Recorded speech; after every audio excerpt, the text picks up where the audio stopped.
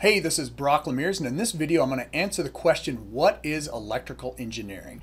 So to begin with, electrical engineering is a very large field, so I probably can't make one video that could do it justice of answering this questions, but we'll just take a stab at it and see if we can kind of give a general overview of what this profession is all about. So to begin, when you talk about electrical engineering, you really have to step back and say, well, what is engineering in general before you get into the actual disciplines of engineering?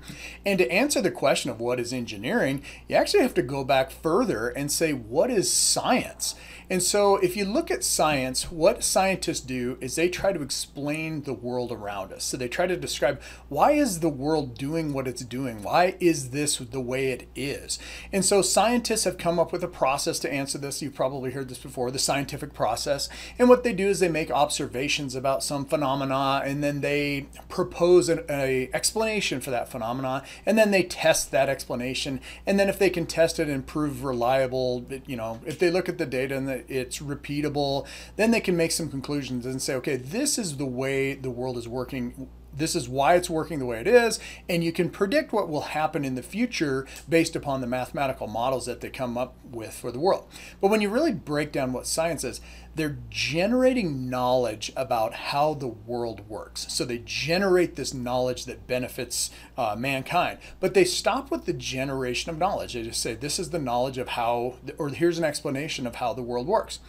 So science is broken into different fields depending on kind of the questions that they're trying to answer or the explanations that they're trying to find out about how the world works. And so you probably have heard of some of the common fields. So, physics is a very large field. It looks at basically the physical world, but it looks at it in different scales. Okay, so it goes all the way down to kind of the atomic, subatomic level, talking about neutrons and electrons and particle physics and stuff like that. It also has, classical mechanics, and it also has, thermodynamics. And so these are the type of things that physicists look at kind of a low scale level. Chemists, the field of chemistry is a science that tries to answer questions about how atoms bond together and how materials are formed and the chemical reactions that occur. There's other science, though, that looks at kind of life, we call it life sciences. So things like biology that are trying to look at, why do living things exist? How do they grow? How do they, multiply? How do cells do what they do? And so those are the life sciences, namely biology. Then you also have other branches of physics that look at kind of larger scale things, such as planets. So the field of looking at, astronomy or cosmology, trying to figure out why the solar system does what it does. There's also geology, which kind of looks at, the substance that makes up our planets and kind of where these materials came from and why they do what they do. And then there's one of the most interesting, I'd say one of the most interesting is kind of the social sciences, which tries to describe, why do humans behave the way that they do? And that is a very difficult question to answer. So it feels like social science and psychology are trying to answer that question. But the science is broken down into these various fields, and that helps us understand kind of the disciplines within engineering. When you look at what engineering is, engineers take the knowledge that was generated by a scientist and we build systems that benefit society. So that's what we do. The scientists generate the knowledge and of how things work, and then they stop there. The engineers come along and they say, thank you for that knowledge. Now I'm going to take that knowledge and I'm going to build some system that makes life easier for everybody on planet Earth. Okay? So then when you think about okay, well, what are various disciplines within engineering and how do you break them up? It really has to do with the type of science that the disciplines draw from, okay? So why don't we do this? Let's go through kind of the main four groups. There's many types of engineering disciplines, but in general, there's four main types, and everything else is kind of a derivative of these four main types. So let's start with the other main three before we talk about electrical. So let's start with civil engineering. So civil engineering pulls knowledge from the science fields of material science and geology, and they build systems that are large public infrastructure projects such as dams and roads and bridges and airports and things like that. So when we drive down the street, that's thanks to civil engineers, okay? Mechanical engineering draws from the field of physics about thermodynamics and classical mechanics. And basically what they do is they build machines that automate things for us. So everything from automobiles to home appliances to the housings of your cell phone or your smartphone. And so they build the physical things that are in our modern world. Chemical engineering looks at kind of chemical reactions. So obviously they draw from the field of chemistry. And what they try to do is they try to figure out how we can exploit those chemical reactions to provide energy to society. And chemical engineering kind of started mainly with petroleum engineering, where you look at like how can you take oil out of the ground and refine it, make gasoline and use it as fuel. But it's evolved into a much broader field where it starts looking at biological reactions, and it's doing things now that involve things like looking at alternative forms of energy, using biological and chemical reactions, and also just pharmaceutical design. And then finally we get to electrical engineering. So electrical engineering is the discipline that draws knowledge about the concept of charge at the subatomic level. Okay, so we are all about trying to understand how we can use charge to build systems that benefit society. And so when you talk about charge, you usually talk about the electron. Okay, so we've all kind of seen the planetary model of an atom, right? So you have a nucleus and a proton as in the core, and then you have electrons that are rotating or orbiting around that nucleus. Well, one of the things that they discovered about electrons, in addition to it being a thing, right? It actually is a thing that has mass. It has this really amazing property called charge.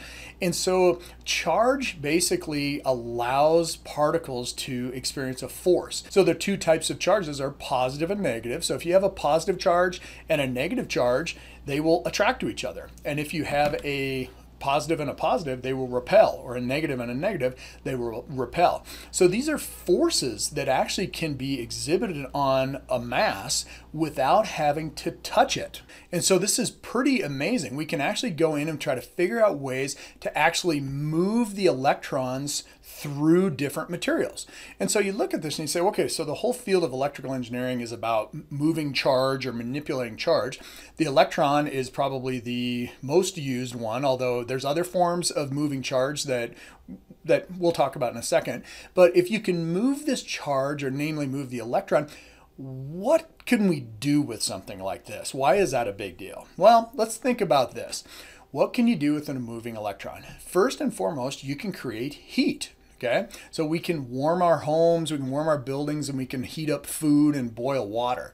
Now that might not sound very high tech, but think about what we did before we had electric heat. The only way, actually any form of heat, what did you do to get heat, 500 years ago? Well, the only thing you could do is burn something. So you'd have campfires and you'd burn wood and you'd burn coal. Fire was really the only way to get heat. And so this was something that, it's a pretty drastic transformation to go away from having to have a fire inside of your house to not having a fire inside of your house. You get rid of all the smoke and it's a little bit cleaner.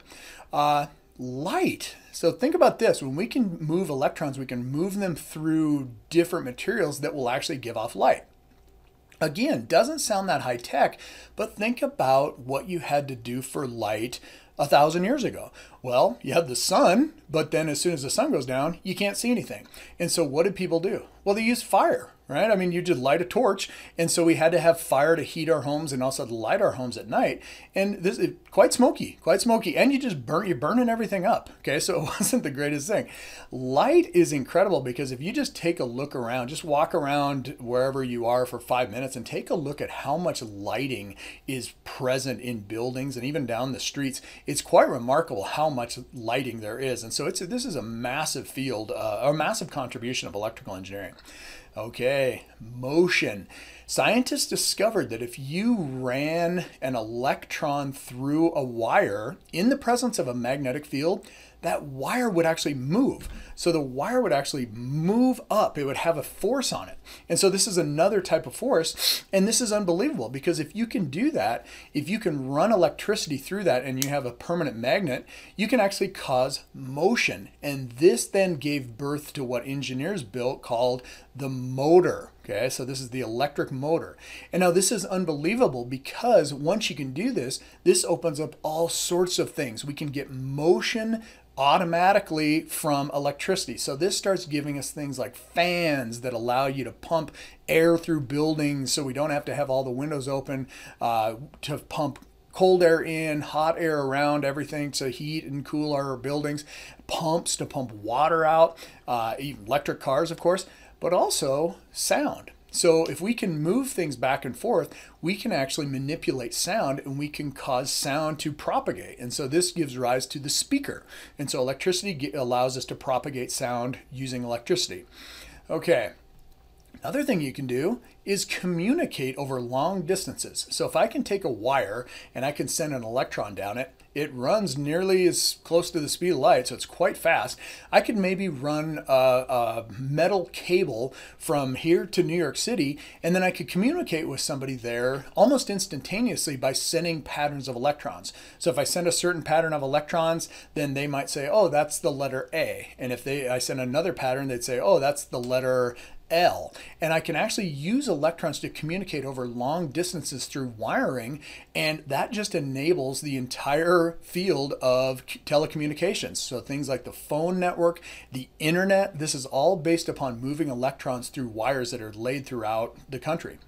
Another thing the electrical engineers have done is they started building things called circuitry or circuits, which built electronics and computers, which actually are devices that can respond to different stimulus in the form of charge and react certain ways. And it's very simple. It's such a thing as if there's charge, I'll open a switch, or if there's not charge, I'll close a switch. And just those very simple building blocks allowed you to start building complicated electronic circuits that can do things for us. So we have evolved to a point in our society where we use computers to essentially offload some of our mental capacity. So things like memorizing a lot of stuff, we allow computers to hold all this information that we used to try to hold in our brain, and computers allow us to have access to much more information than we could using just simple memory. Computers also allow us to do computations that are much more advanced than we can do with our brains, and so they really augment the experience of being a human in terms of the way that we think about things. If you think about electronics, they're everywhere. So first, I mean, probably everybody has this. If you're watching this video, you're either on a phone or a computer. That's electronics, okay? That's electrons flowing around that do that stuff. The sound that you hear is going into a microphone right here, and that's being converted into electronics. So those are electronics that do all these sort of things. The camera I'm looking in, it takes this optical image, this wave or these optical images, and it converts it into electrons, and then it sends it to a computer for storage. And so that's all electronics and that's all computers. Just take a look around and look at how many electronics are in everyday life, and it'll blow your mind. Another one is electromagnetic wave propagation. So engineers and scientists discovered that if you run electrons through a certain shaped piece of metal, it would actually convert that energy from electrons traveling in a wire to electromagnetic waves. And these waves will actually propagate through space or an atmosphere. And so that gave rise to fields such as radio. So radio is electromagnetic energy that's propagating through air, but it's also gave us things like the data on your phone, so the 4G, 5G. It also gave things like cameras and understanding of how to capture some images, so the optics behind that. It also gave rise to fiber optic cables, which allow electromagnetic waves to propagate down optical cables. And so this is a really amazing field, this whole notion of taking electrons that are traveling in a wire and actually convert them into something that'll propagate convert the energy into electromagnetic propagation or electromagnetic fields that propagate through space. It turns out that device or the shape of the material that the electron goes into where the conversion takes place, that particular shape or the design of that is called an antenna. And it turns out that if that electromagnetic wave doesn't bump into anything, it doesn't bump into a building or atmosphere or air, it will in theory travel forever. And that's why we're able to communicate with early satellites and exploration vehicles, which are farther out than Pluto. Okay, and they're still transmitting information back to Earth. They do that through electromagnetic waves. Okay, so that also falls within the field of electrical engineering. Okay, so those are the main parts of electrical engineering, but really there's even more to that, okay? So just a quick highlight of kind of some of the main inventions of electrical engineering. The first was, in the early 1800s, the dynamo. This was where a guy by the name of Faraday came up with this invention where you could create electricity using a generator. So it was the same principle as a motor, but in reverse. And that gave rise to starting to have the ability to take motion and create electricity. So we had kind of a stable way of generating electricity, and that then allowed us to start building these systems. So electrical engineering has only been around for a couple hundred years. I mean, they only discovered the electron within that amount of time. So this is relatively new in terms of a field within humanity, which has been around for, 200,000 years. Another thing that came after that was the light bulb, and then that gave rise to motors, which is where you take electricity and motion. Then soon after that came the television, which was still in, the 1920s, and then came radar and radios. So we looked at electronic field propagation. Then the early computers that weren't even transistor based, but then the transistors came out in the 40s, the microprocessor in the 60s and 70s, satellite communication and satellites in the 70s. Then the internet came out in the 80s, and then modern satellite communications in the 90s. Then fiber optics, which allowed us to transmit information even faster than using a wire, and then Wi-Fi, which we cannot even live without anymore, and then smartphones, which every single human is walking around with right now, and ultimately space exploration, where we're going to, be able to explore other planets. So hopefully in this video I gave you just a taste of what electrical engineering is, and I think it's pretty clear that electrical engineering is critical to society today, and it's also going to play a very important role going forward, because one of the things about electricity, it doesn't give off pollution. And so if you can do all these things, if you can find a way to use electricity to do all the things like heat, light, motion, since it doesn't give off pollution, we have a chance to try to kind of get away from some of the, energy sources that we use today, like fossil fuels. So now that's definitely a hard problem to solve, but it's one that electrical engineers will play a role in the future. Okay, so that's it for now. Hopefully that helped a little bit explaining the question of what is electrical engineering. See ya.